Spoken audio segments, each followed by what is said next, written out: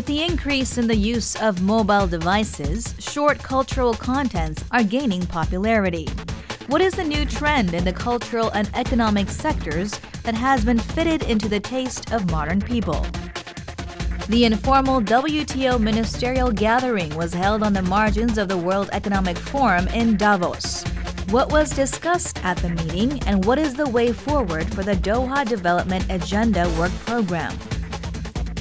Hybrid solar cell has improved upon drawbacks of existing solar cells.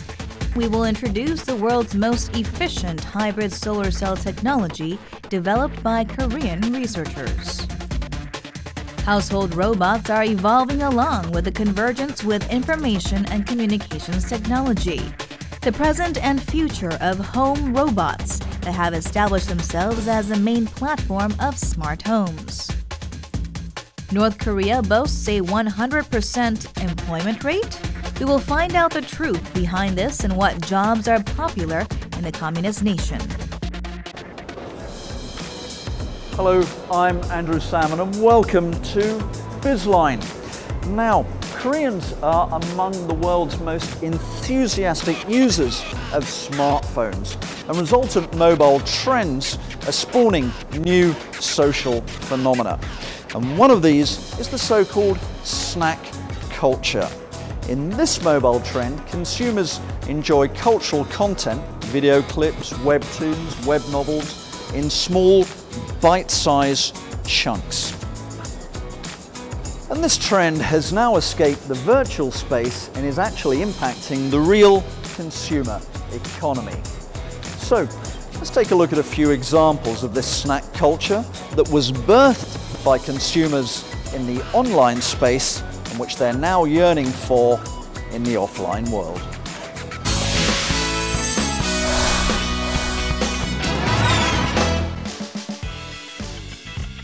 Shorter and shorter. New contents people can consume like snacks are becoming a worldwide trend. The so-called snack culture that fills people's spare time is dominating the world, expanding its area from the cultural sector to the overall economy. This undergraduate student loves to watch cultural contents on her smartphone. Every day, she watches popular webtoon series and replays TV programs that she missed the previous day in short edited versions, so she has no time to be bored. 아무래도 학교 왔다 갔다 하면서 보기에는 짧은 웹툰이나 뭐 짧게 편집된 동영상 같은 게 보기 편해가지고 자주 이용하는 것 같고요. 아무래도 시간이 부족하니까 재밌는 부분만 편집된 거? 그런 걸 주로 보는 편이에요. With the wide use of mobile devices, the snack culture, a term that combines snack and culture, is becoming a worldwide trend. Rather than going to offline cartoon shops or bookstores, people prefer watching various cultural contents on their smartphones. 스낵컬처라는 말은 시간과 장소에 구애받지 않고 즐기는 마치 스낵처럼 출퇴근 시간이나 점심시간 같이 짜투리 시간 동안에 즐길 수 있도록 된 문화 콘텐츠를 소비하는 것으로서 그와 같은 라이프 스타일 또는 트렌드를 의미합니다. 이와 같은 현상은 2007년 IT 매거진 와이어드에서 처음 소개된 이후로 그와 관련된 방송 콘텐츠, 음악, 웹툰 등 다양한 콘텐츠들을 아우르고 있습니다. By just moving a finger, you can enjoy various media in a short period of time. Such phenomena have actually changed people's smartphone usage patterns. A survey on purposes of smartphone usage showed that people's use of mobile phones' traditional functions, such as phone calls and text messages, has fallen, while the use of relatively short content such as social media sites, videos, and music has increased. 이 스낵컬처가 소비자들 사이에서 큰 인기를 끄는 이유는 아무래도 사람들이 문화나 온라인 콘텐츠를 즐기는 중간에 그 매체들의 변화들의 그 근거를 찾을 수가 있는데요. 가령 TV 앞에서 긴 호흡의 60분짜리 드라마를 보는 사람들보다는 스마트폰으로 굉장히 짧은 동영상을 보시는 분들이 훨씬 많아졌습니다. 그 다양한 콘텐츠를 즐길 수 있는 이 도구들이 짧게 소비자들이 문화를 즐기는 형태로 발전하고 있다고 볼 수 있고요. 또 역으로 그것을 즐기는 소비자들의 인내심도 굉장히 짧아지고 있습니다. 그래서 굉장히 긴 컨텐츠보다는 짧은 컨텐츠, 두꺼운 베스트셀러보다는 얇은 책들, 이런 것들을 즐기기 시작하는 거죠. Webtoon is the best example of the snack culture. Webtoons refer to animated comic strips distributed through the internet. They were created along with the development of the internet and depression in the publishing market in the late 1990s. And since then, the Webtoon market has grown further with the development of mobile devices, establishing itself as a strong leading player of the mass culture. The primary Webtoon market is estimated to reach about $300 million this year and rise to about $500 million after 3 years. And now we have gotten more used to seeing people who enjoy watching short video clips rather than movies or dramas with long-running times. Instead of watching the entire videos, it has become a daily routine for us to see short video clips, some have edited, or images captured by some. Such a phenomenon is also noticeable in social media sites. Twitter's video platform Vine is a service that shares 6-second videos. In just 10 months after its launch, its global subscribers exceeded 40 million.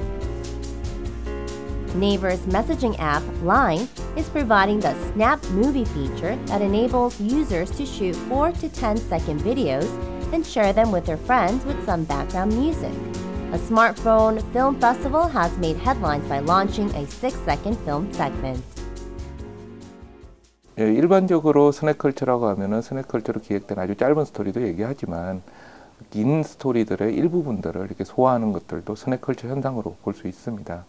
그와 같이 스낵컬처는 아주 짧은 단편들 그리고 길게 연결된 장편들이 서로 앞으로 어떻게 유기적으로 결합할 수 있는 형식을 만들어내냐에 따라서 좀 더 지배적인 현상이 될지 또는 일시적인 어떤 하나 미디어에 특화된 현상이 될지는 지켜봐야 할 점이라고 생각됩니다. But YouTube has introduced TrueView service that gives viewers an option to skip the video ads after seeing the first 5 seconds of the introduction. And since then, the war to capture consumers' eyes has begun and people who enjoy seeing ads have increased. Rather than watching and owning things for a long time, people are quickly obtaining information and consuming things. Snackization can also be easily found in other industries.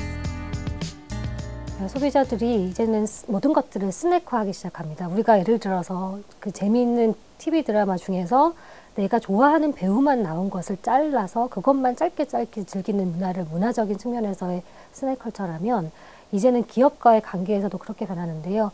가령 백화점의 3개월짜리 문화 그 센터 강좌는 별로 인기가 없고 하루하루 즐길 수 있는 그 일일 수강권이 큰 인기를 끄는 것, 이런 것들도 스낵컬처의 하는 현상이라고 볼 수 있고요.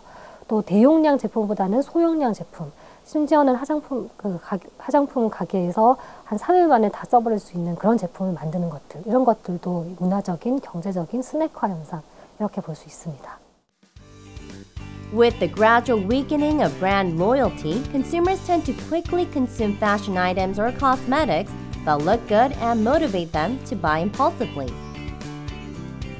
The jumping phenomenon, in which consumers experience diverse range of products, and thus weakening differences among brands, is also accelerating snackization of industrial sectors.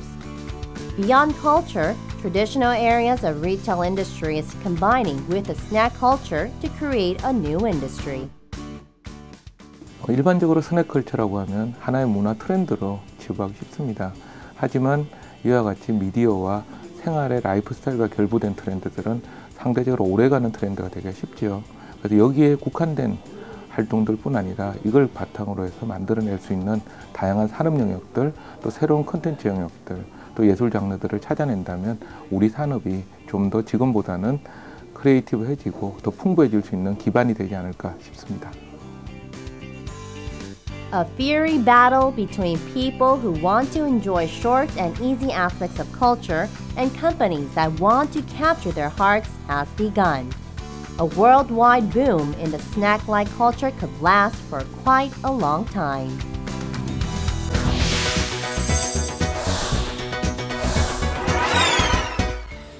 The Davos Forum brings together some of the world's most prominent leaders in the fields of politics, business and economics to discuss the key issues of the day. But on the sidelines of Davos this year, another meeting took place that drew some attention. It was an informal gathering of ministers of the WTO, or World Trade Organization. So, what was discussed at this meeting and how might it impact Korea moving forward? These are some of the questions we have for our guest today. He should be able to answer these questions because he did indeed attend that meeting. He's Korea's Deputy Minister for Trade, Kyung-lim. Welcome to Bizline. Hello, thank you for having me here. Well, thanks for taking time, we appreciate it. Now, tell me a little bit about the format for this. It's an informal WTO Ministerial Gathering. It was held on the margins of Davos. Why was it held at Davos and what made it, informal? The Swiss government has been organizing this meeting for more than 10 years now as a side event to the Davos Forum. Each year they invite trade ministers of 25 or 30 countries, also the Director General of the WTO, and ask them to discuss the most pressing issues that the global trading system and the WTO face. This meeting is quite important in two aspects. First of all the major members of the WTO, including the United States, European Union, and China, and countries that represent major groups or groups of like-minded countries are represented at the meeting. And secondly, this meeting is held at the start of the year, so naturally it more or less sets the tone and direction of the WTO activities of the year. Okay. Well, that is important. Let's talk more broadly about the WTO and the DDA, the Doha Development Agenda. Right. This was designed to lower tariffs. It was designed to increase global trade. And these talks, the DDA talks, kicked off in 2001. Since 2008, they've been pretty largely dead in the water. Given that, as far as I can see, global trade volumes are in pretty good shape, is the DDA redundant? No, I don't think so. Actually, many WTO members believe that they need major trade deals like concluding DDA negotiations now more than ever. Traditionally, trade worked as kind of a very strong engine for the growth of the world economy. If you look at the numbers, you can see that the growth rate of world trade has been always about double of growth rate of world economy. But in recent years, the growth rate of world trade and world economy have become more or less similar.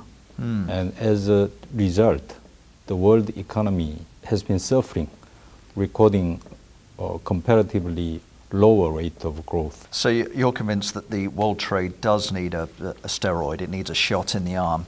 But that having been said, the latest, and I suppose much less ambitious program for the WTO, given that the DDA has been stalled, was the Bali package, which was inked last year. And there's been a lot of talk about the Bali package. I think people inside the WTO have said this means the WTO is finally back in business, even though the bigger negotiations, DDA, is stalled. Speaking realistically, has the Bali package thus far delivered any real concrete benefits for Korea? Yes. The Bali package as a whole represents very positive development for the DDA negotiations as well as for the WTO. It covers several important areas of the negotiations, but the most important among them is trade facilitation agreement. This agreement is about streamlining customs procedures so that the traders can reduce their time and cost in clearing customs. And by some estimate, this trade facilitation agreement can create benefits to world economy of worth more than $1 trillion US dollars. Annually? Right. And Korea is, of course, major trading country. So it is certain that Korea is to gain huge benefits from this agreement. By the estimate of one of the leading economic institutions in Korea, Korea can expect additional growth of her export by more than 7%. And sorry, purely by trade facilitation through customs, 7%. Right. That having been said, Korea, like other countries, is very enthusiastically signing FTAs or free trade agreements with nations and territories, including, of course, the EU, the USA, and most recently China. These are very much the big boys of world trade. Does this suggest to you that Washington, Brussels, Beijing, and Seoul have lost confidence in the bigger picture of WTO negotiations, notably the DDA? I don't think so. Actually, free trade agreements and the WTO trade negotiations are expressions of a will to make world trade more open and free. They just offer two different channels, and we believe that these two different channels are not mutually exclusive. On the contrary, they complement each other. For example, it's relatively easier to experience gains from bilateral FTA deals. But once the public and the business community see that they can get concrete benefits from trade deals, they will support more strongly the WTO multilateral trade negotiations. Aside from DDA, let's talk about the other multilateral deals that Korea's currently in the process of entering, joining, or negotiating. I guess the big one is the US-led TPP, the Trans-Pacific Partnership, which covers most of the Pacific economies. What's the status of that deal, or Korea's place in that deal? Well, TPP negotiations have been underway for several years now. Unfortunately, Korea is not among the countries that are participating in the TPP negotiations. But Korea has expressed interest in joining the TPP negotiations at some future time. According to the information that we get thus far, the TPP negotiations are very close to conclusion, and participating countries are aiming to conclude negotiations in the first half of this year. There are pros and cons for Korea in joining the TPP negotiations, but many experts believe that in the long term, Korea can gain a lot by joining the TPP negotiations. So the government has been consulting with the domestic stakeholders, including the business community, on whether to join the TPP negotiations. And once the conclusion is to join? We have not made the final decision yet, but once we reach a consensus to join the TPP negotiations, we will start consulting with 12 participating countries in more serious manner about when and how Korea can join the TPP. Okay. From what you were just saying, it suggests that the consensus within perhaps your ministry, within the private sector, is we need to be in this. Korea needs to be in the TPP. So what's the holdup? I said that there are pros and cons of for Korea to join the TPP negotiations. And the government has to take into consideration all the factors, positive and negative. And although there is growing consensus within the Korean society about the possible benefits of joining the TPP negotiations, there are still some people who are not so favorable. And these would be the agricultural sector, or? Yes, and there are also some manufacturing sector which is not enthusiastic about joining the TPP negotiations. Okay. Let's move to more general talk about trade rather than simply FTAs and multilateral trade agreements. Now, Korea is currently facing the plus of low oil prices, but also the minus of a weak yen, which is particularly critical because, of course, so many Korean exporters compete with Japanese exporters in the same space. As Deputy Trade Minister, how do you see the overall trade environment for Korea in the year ahead? It's very difficult to say in a definitive manner whether it's going to be good year or bad year for Korean exporters. But even so, we're putting you on the hot spot. Right. So give us an answer, Deputy Minister. Well, I should say the picture is rather mixed one. Yeah. For positive side, the U.S. economy has been growing very strongly in recent quarters. But on the other hand, the other major trading partners of Korea, including China, Europe, and Russia, their economic outlook is not very bright. And of course, we have the good news of falling oil prices. And many people believe that in the mid to long term, the drop in oil prices will be a huge plus for the Korean economy.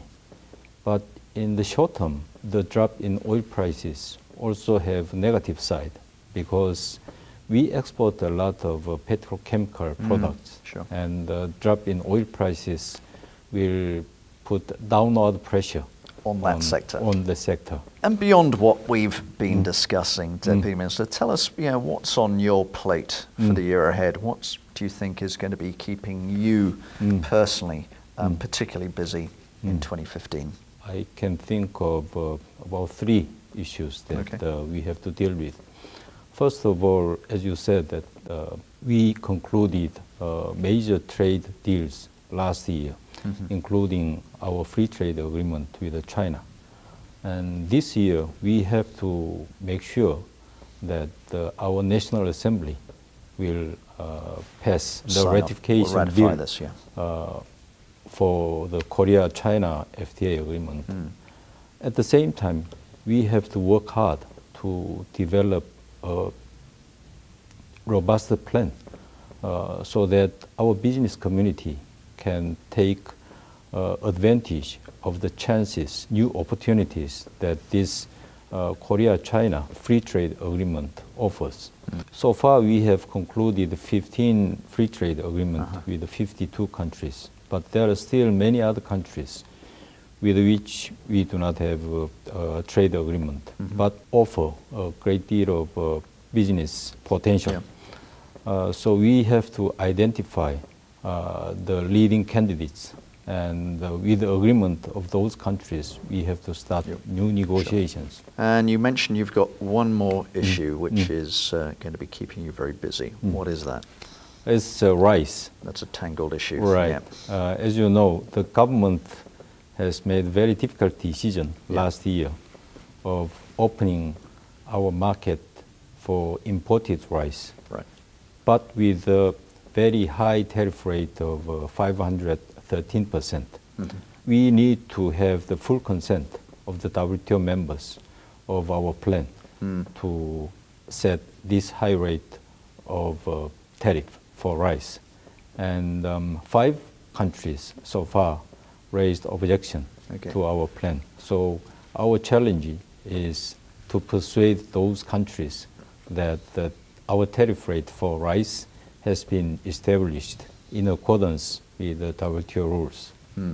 So that's a big task for you in the internal negotiations over the year. It'll keep you busy. Anyway, Deputy Minister, thank you very much for taking time out of what I know is a very, very busy schedule to join us on Bizline.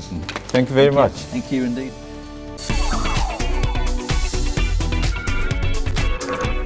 We frequently use apps that recommend us good restaurants when we choose a menu for eating out. But are the recommended restaurants really famous and verified? App of the Week is 30-year-old Famous Restaurants, an app that only selects good restaurants with a history of more than 30 years. The app has a list of about 1,000 restaurants, and it introduces the one that is nearest to the user's current location. Moreover, users can also get recommendations by region or menu. When you select a restaurant, you can check detailed information on the restaurant, such as its location, operating hours, and prices, as well as frank comments and ratings by those who went to the restaurant. Now let's enjoy good meals at restaurants verified by many people over a long period of time.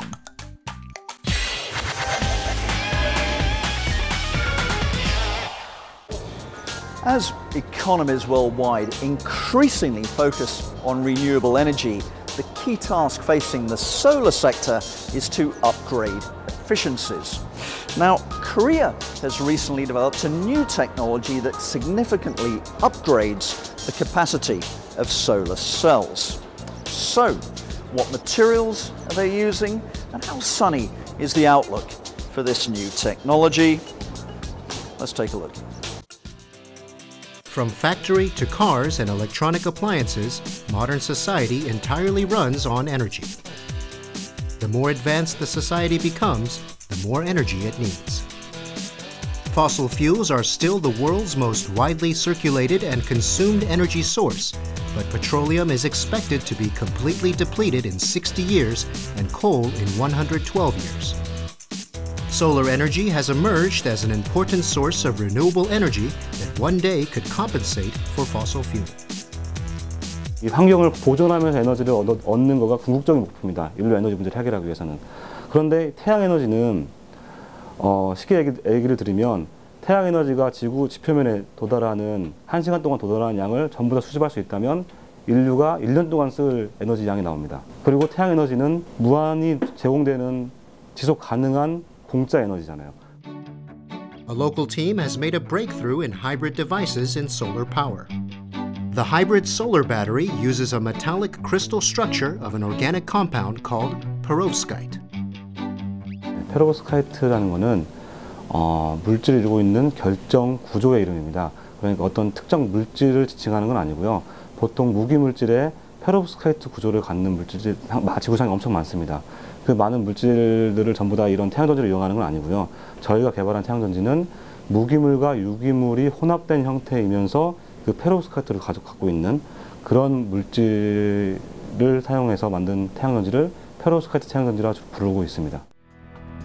Perovskites can turn into solar cells through relatively easy and cheap processes. The pigment of perovskite solution of organic and inorganic materials is dropped and spread evenly upon a sheet of glass or metal electron foil. When the sheet is heated at 100 degrees, a thin film is coated with perovskite materials with properties in efficient charge extraction and ability to absorb sunlight from a broad spectral range.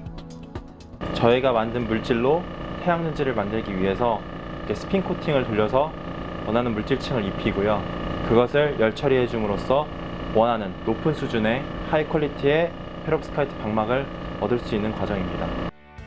Local researchers were able to make uniform perovskite material and enhance its quantum efficiency value or electrical sensitivity to sunlight to achieve solar cells with efficiency of up to 20.1%. Its conversion efficiency, or the percentage of the solar energy converted into electrical energy, is tantamount to commercialized silicone solar cells. The bigger benefit of perovskite solar cells is in its simple manufacturing process and cost that is just a third to make silicone solar cells. 페로브스카이트 태양전지는 값싼 물질을 용액 공정으로 만들 수가 있습니다. 용액 공정이라는 건 뭐냐면 대량으로 쉽게 고속으로 만들 수 있다는 장점이 있고요. 그러면은 대량으로 만들 수 있기 때문에 값싸게 만들 수 있고, 저온에서 실온에서도 만들 수 있기 때문에 우리가 저희 주로 사용하는 값싼 기판을 사용할 수가 있습니다. 플라스틱 기판이나 이런 비닐이나. Another local research team has also developed flexible perovskite solar cells to power wearable devices. Because existing silicone solar cells must be processed through high temperature heating of over 500 degrees, they cannot be used upon flexible plastic platforms that are weak against heat. The local team has developed a new manufacturing process to produce flexible perovskite cells without the use of high temperature fabrication. 플렉서블 태양전지 플라스틱 기판을 사용했기 때문에 이제 롤처럼 이제 마를 수도 있고 또 이제 폴더블 할 수 있고 접을 수가 있습니다. 그래서 굉장히 가벼운 기판에 같은 에너지를 이제 저희가 수송할 수 있는, 그러니까 이동성이 굉장히 좋은 태양전지라고 할 수 있겠습니다.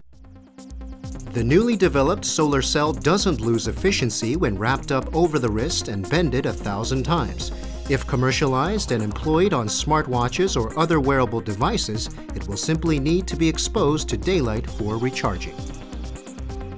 옷으로 이제 착용할 수도 있고, 전원 또한, 그러니까 이 파워 솔루션 또한 웨어러블이고 패처블 돼야 됩니다. 이제 그런 과정에서 이 태양전지는 이 플라스틱을 기반으로 하기 때문에 웨어러블 그런 일렉트로닉 디바이스의 그 중요한 파워 소스로도 굉장히 큰 역할을 할 것으로 기대되고 있습니다.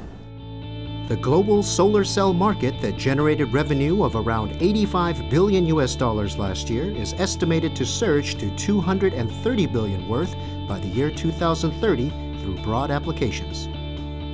Perovskite solar cells are more cost-effective among existing solar power sources.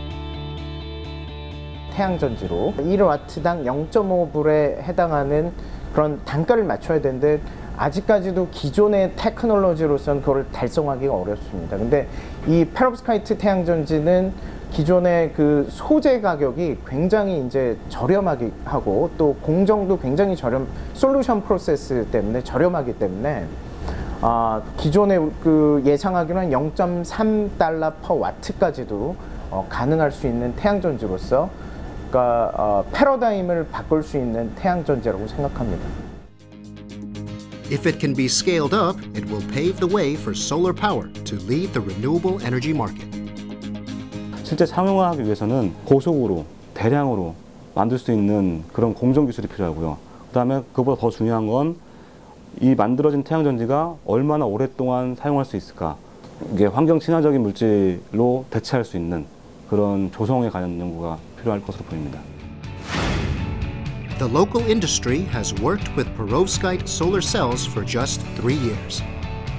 But once the cheap-to-make and highly efficient energy source becomes popular solar solution, Korean technology could benefit from its head start on the development.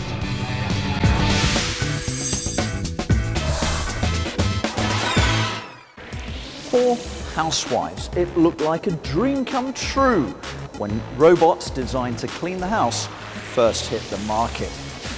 Alas, when consumers actually got these robots home, they soon discovered that reality didn't match the hype. But now, a second generation of service robots, powered by further advances in ICT, are coming to the market, and they offer a much wider range of services than their predecessors. So, let's meet a few of these new generation cleaning robots that may soon be moving into your home. The robots are coming, and it's starting from our home. Let's meet various home service robots that interact with people and are set to become new members of households with the help of information and communications technology.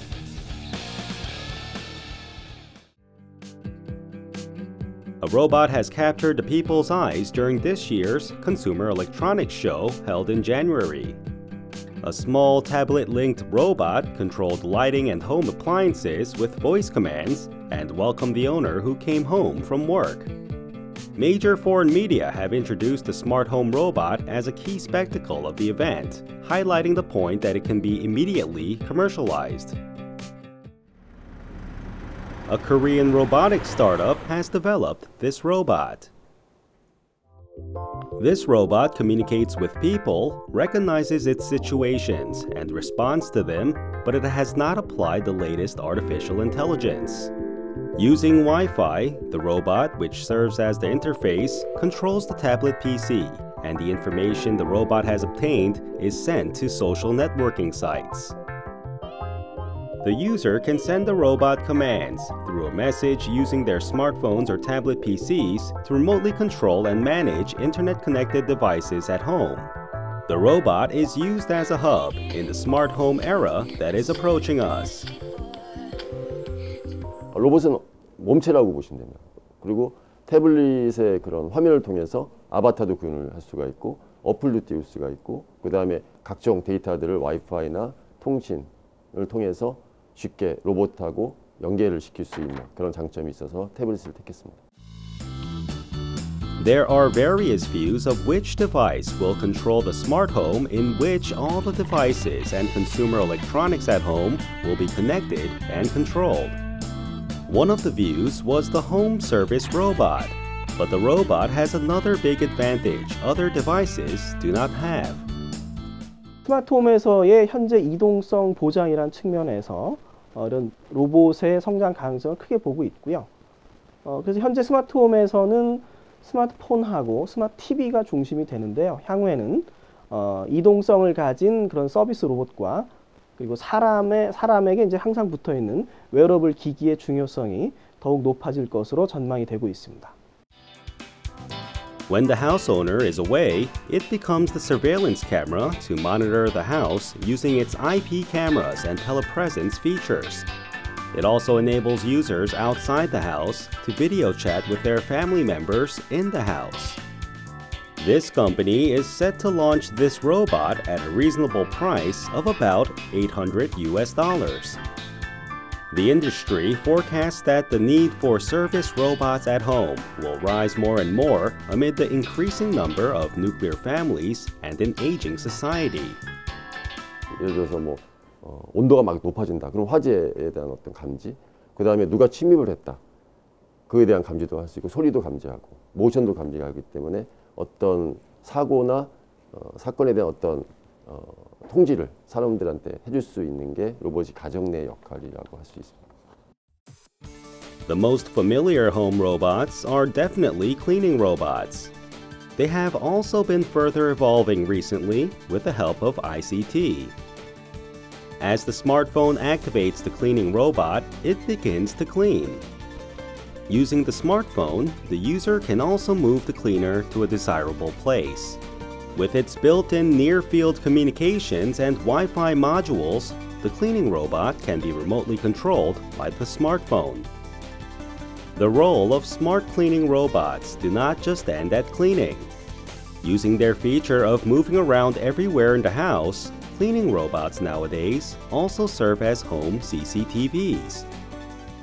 집에 과거에 있던 이 세탁기에 어떤 모듈을 달면 청소 로봇이 고객이 컨트롤해서 보내서 세탁기를 돌린다든지 집안의 상태를 체크를 해서 에어컨을 돌리게 한다든지 다른 기기들과 얼마든지 소통을 하면서 가치를 줄 수 있는 그러면서도 실제로 이동할 수 있다라는 이 장점을 충분히 다른 기기들과 베네핏을 더 만들어낼 수 있는 아주 좋은 장점을 가지고 있다고 생각합니다.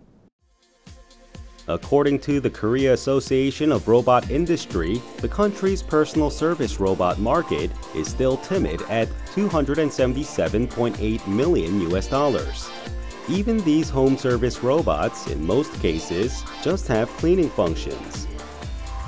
Compared to the sharp development in industrial robots in the past few decades, which contributed to the improvement of our productivity, the development of personal service robots has been somewhat slow. There are still technological limits to expect robots to have people-like intelligence or be able to exchange emotions. So the industry is approaching the home service robot sector in terms of smart moving devices that combine ICT and sensors. Experts believe that such multi-purpose smart moving devices have a hefty growth potential. 아무래도 이제 인간과 비슷한 휴머노이드는 이제 기술적인 구현에 있어서 모터나 이런 것이 많이 들어가서 가격적인 면에서 좀 부담이 되기 때문에 현재는 그거보다는 이제 바퀴를 중심으로 한 청소 로봇에서 스마트 로봇을 진화하지 않을까. 가정용 서비스 로봇은 이동성 제공과 인공지능을 바탕으로 해서 비서의 역할이라든가 애완동물의 역할도 해줄 수가 있고요. 다양한 보조 기능을 제공해 줄 수 있습니다.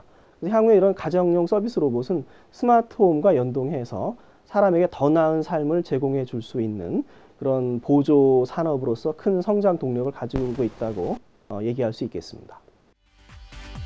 Armed with mobility, latest ICT, and competitive prices, home service robots have quickly come into our lives. We look forward to seeing what roles home robots will play in the smart home era that is approaching us.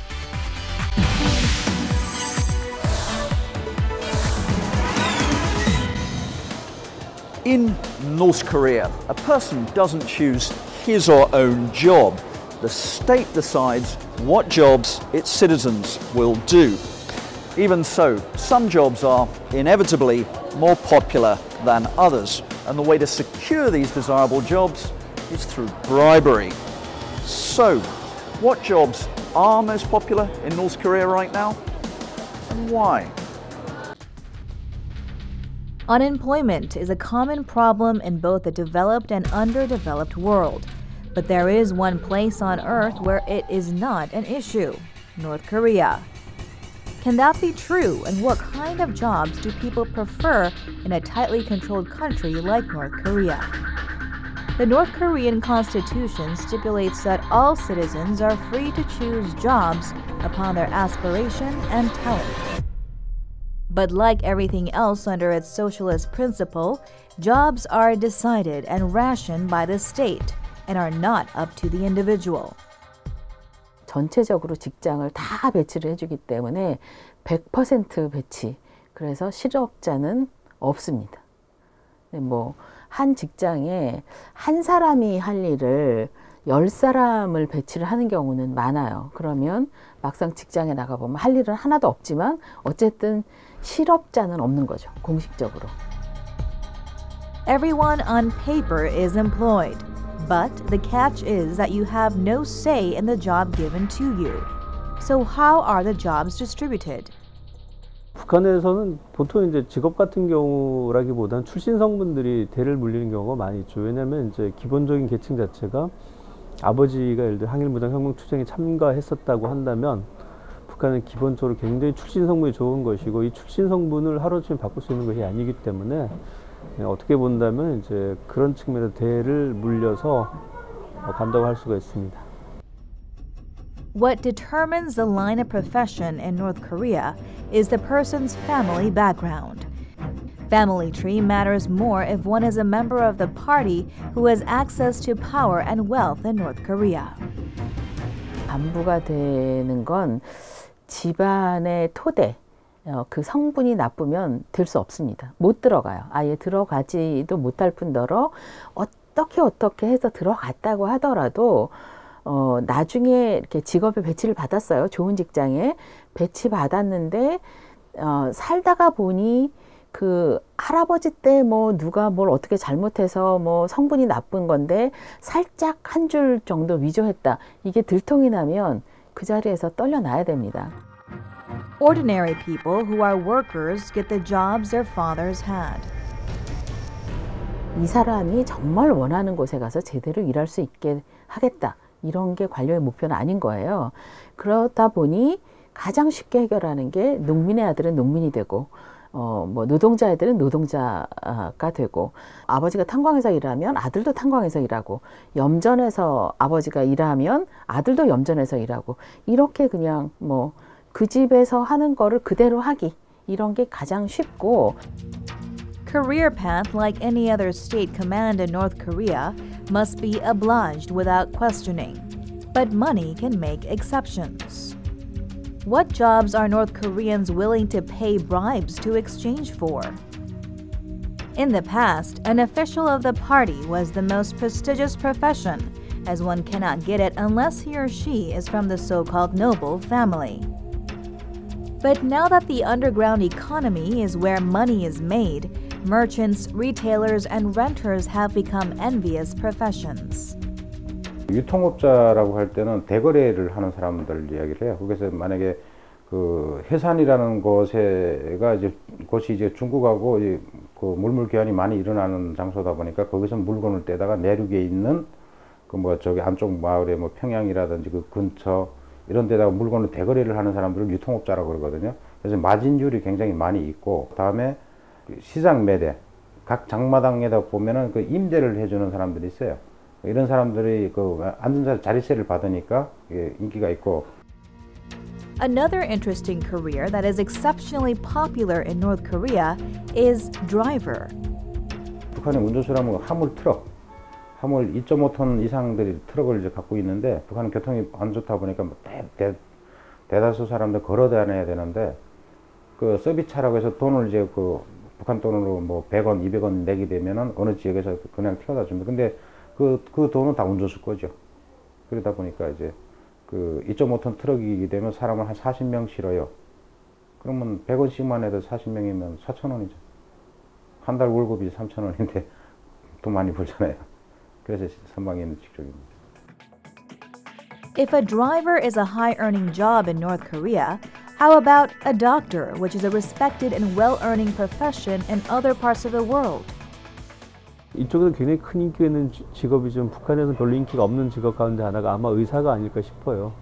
북한에서 의사는 그냥 노동자의 하나로 분류하기 때문에 상대적으로 그렇게 높은 평가를 받지 않는 상황입니다. And how about women? What do they prefer? 여자들 같은 경우는 이제 선전대라고 해서 그 남들이 일을 할 때 그 노래를 하거나 어떤 거 시키면 딴따라라고 나쁜 표현을 하면 그건데 그래서 이런 사람들이 좀 인기가 있습니다.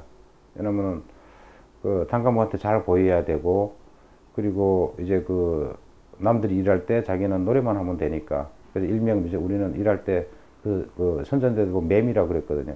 남들은 땀 흘리고 일하는 데 가서 그런 밑에서 노래만 한다고 그래서 굉장히 싫어했어요. North Korea's First Lady Ri Sol-ju had been a singer of state music troupe Eunhasu Orchestra. It appears a job on the stage and entertainment business is also popular in North Korea. The changes in popular professions underscore changes in the North Korean society, increasingly placing more importance on practicality and money. But regardless of their aspirations, most people have to stick to the career the state has chosen for them. 북한 사회 시스템 전체가 이 조직화된 전체가 사회라고 하는 속에서 개인이 매몰되는 경향을 좀 가지고 있죠. 그런 측면에서 본다면 전반적으로 개인이라고 하는 위치 자체가 직업 선택뿐만 아니라 학교 교육이라든가 생활 속에서 많이 제한되는 것이 북한의 어떤 한계라고 할 수가 있을 것 같습니다. The reality behind zero joblessness and migration in jobs in North Korea is zero choice of profession and individual happiness. And that's all we have time for on Bizline this week. But do join us again next week because we'll be encountering a new group of consumers that the Korean retail sector is very, very firmly focused on. They are urban grannies, women in their 50s and 60s who do have grandchildren who, unlike the grandmothers of the past, are investing their time and their money in themselves rather than their families. We'll be meeting some of these urban grannies next time. So do join us then, but that's all for now. I'm Andrew Salmon. This was Bizline. Thank you for watching. Goodbye.